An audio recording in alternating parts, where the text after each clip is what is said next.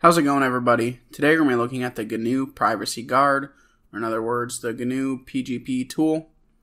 PGP stands for Pretty Good Privacy, and basically it is a public GNU open source version of a tool that's used for managing encryptions, keys, checksums, and mainly used to sign packages and things of the sort. Basically how it works is that you can generate a secret or a private key and the public key to it.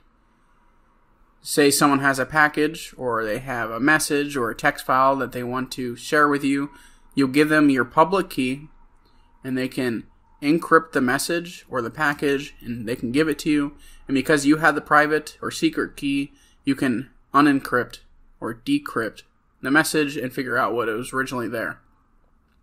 This uses the encryptions, and then you can also use checksums, which we covered in one of the previous videos. They basically have an algorithm to show if a file was changed or not. Using a combination of all of these technologies, you're able to create a signature also for a file. Basically, to sign the file, say that it came from you, and that file signature is able to validate if the file came from you based on checksums that are happening in the background using your signature and your public key. This tool should come installed on your computer automatically. If not, you can get it on the website, or you can get it from your package manager. It should be on your computer though. So we can see the man page.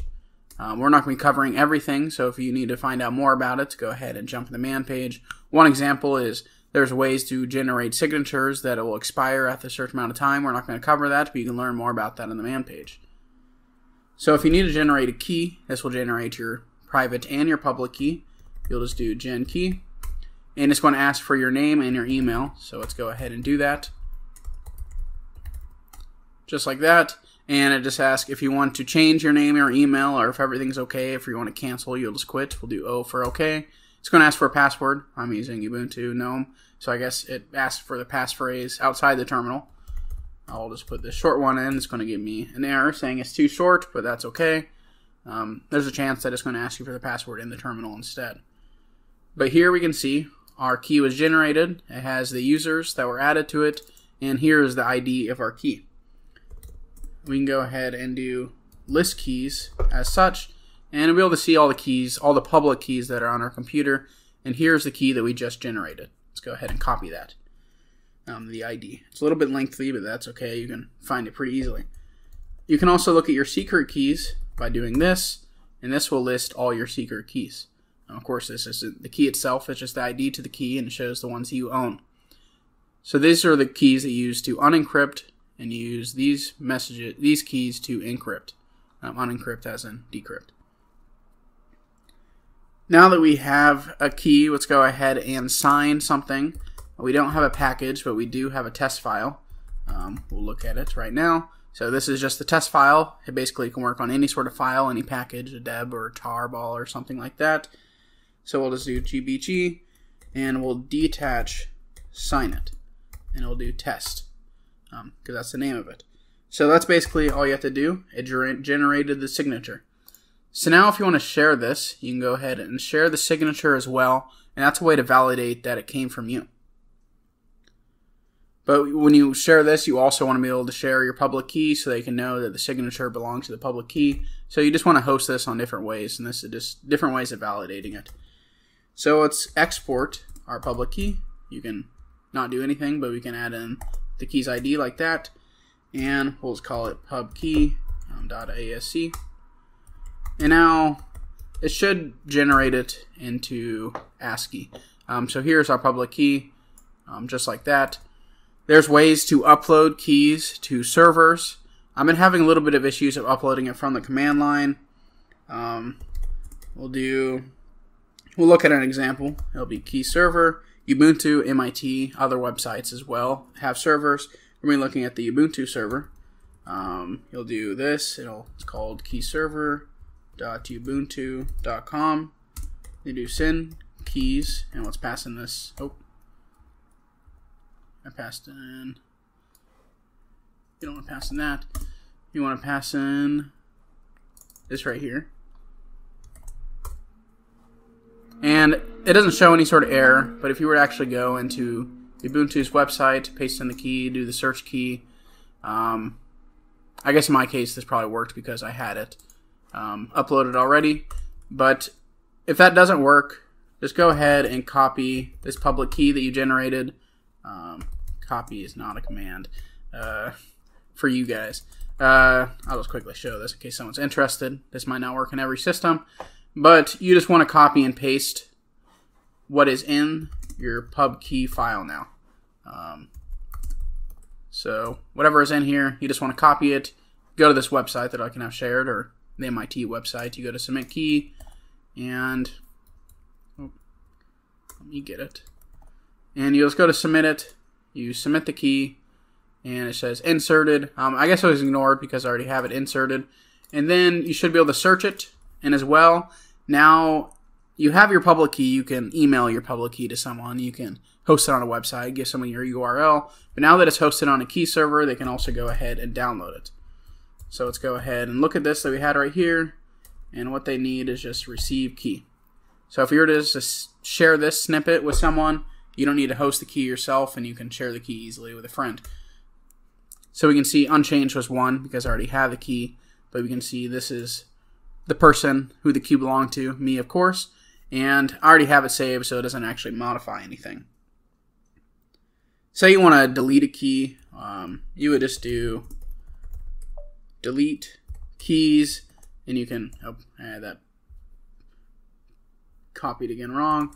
But basically you'll just do GPG, delete keys, and then this one. You can also do delete secret keys like that, and that would delete your key. We're not going to run that. But that's just something I wanted to quickly mention that you could do. You could also export your secret key as well. It's just like this. Secret keys, we're not going to be exporting it. Usually, I'm just going to say this once, don't ever share your secret or private key with anyone, and be careful even when you're transferring it. And say you're able to send a key with someone, they don't need to pull it from a server. You can do an import, and we'll just do import the public key, and then once again it's going to add it to their public keys. And you can also import a private key. Once, I guess I'll say it one more time. You shouldn't be sharing private keys, so I would say this isn't something that you're going to really need to do.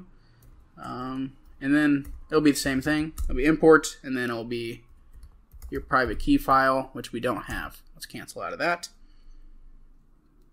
So now that we have all of this right here, let's actually go ahead and check it out. So you do the verify, and we want to verify with a signature, and you'll verify, in this case it's just a file, but it could be the package, and we'll run it. And now we can say it's a good signature. It says who signed it. There's actually 2 names on this, and it says when it was signatured. Let's look at a ways we can add 2 names. That's possibly because we have multiple keys. But also, if we were to go in, there's an edit mode, edit keys like this. Let's go and just copy one of these keys. You can go and edit it. You can list who's in it. You can do help, and you can actually add a UID. You can add a name and a password, a name and an email, and it'll just add it to it. And then what you want to do is just type save after you do that. If you're not going to change anything, you can just quit. We're not changing anything in this instance. So now that we've done that, that's basically just a way to verify that a signature was valid and that the signature has the correct checksum for the package, showing that the package wasn't changed or anything like that. Now I'm going to show you one last thing. It's basically a way to create an encryption, to encrypt a message to be able to share it with someone. So you'll do this. It'll be encrypt. You want to say your recipient. So you have your friend's public key. It's added to you already. I'll just use this in this example. Encrypt, and let's just encrypt this file. So now we have this file right here that you can go ahead and share with people. It should be an encrypted file. So we'll go ahead and decrypt it, and assuming that they have the private key, which we do in this case, we'll decrypt it, and it's going to say who encrypted it and when it was encrypted, and it's going to show what the contents are. So that's a pretty basic way for using encryption and decryption for sharing messages as well. So hopefully you found this video useful. It's a great tool for validating and signing packages to make sure that the packages you are getting aren't malicious in any sort of way. It's also a good way for encrypting data for sharing with friends. Here's one example on the Fedora website. It's slightly different, but if you go ahead and download the ISO, you can also verify it to this way. You would download a checksum, and then you would also download their public key. It's listed as a public key, but I feel like maybe this keyring works a little bit differently, but I was thinking maybe it was a signature when I had previously looked at it. But basically, instead of actually comparing it against the package itself, you compare it against their checksum. You can also validate the checksum against the ISO to make sure that the checksum belongs to the ISO. So that's just one example. A lot of websites that have packages for you to download will have that. I believe apt or yum, all Pacman, all those things in the background when they're installing packages from repositories, they're using similar technology, if not the exact same technology. So hopefully you found this video useful. If I haven't already said that, feel free to check out the previous checksum video if you want to learn more about that if you haven't already. And thanks for watching. I hope you guys enjoyed it, and see you guys again next time. Bye.